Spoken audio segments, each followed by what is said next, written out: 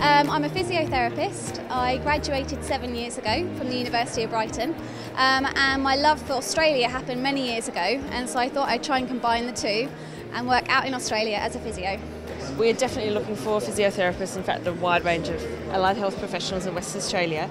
I also met somebody this evening who introduced me to the possibility of working in a new hospital in Western Australia, which is due to open in 2014, so that's quite an exciting opportunity as well. Essentially in Australia, we are not training medical professionals in the numbers and with the speed that we need to support our growing economy. At the moment, more than 50% of Australians don't have access to the appropriate level of health services. Overseas health professionals have been key to helping us to bridge that gap. At any one time in rural and remote Australia we have up to 600 vacancies, so that's 600 opportunities there for UK doctors or doctors from around the world to come and work out in rural and remote Australia.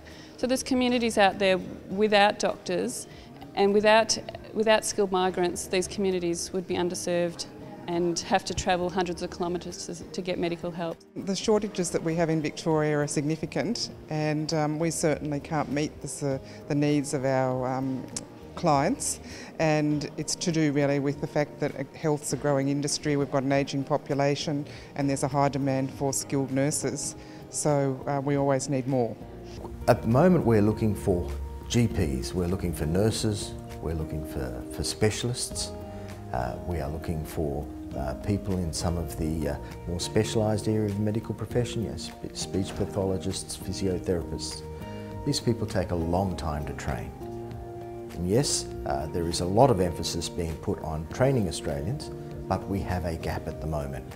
And overseas health professionals have helped us to fill that gap and will continue to do so for the foreseeable future.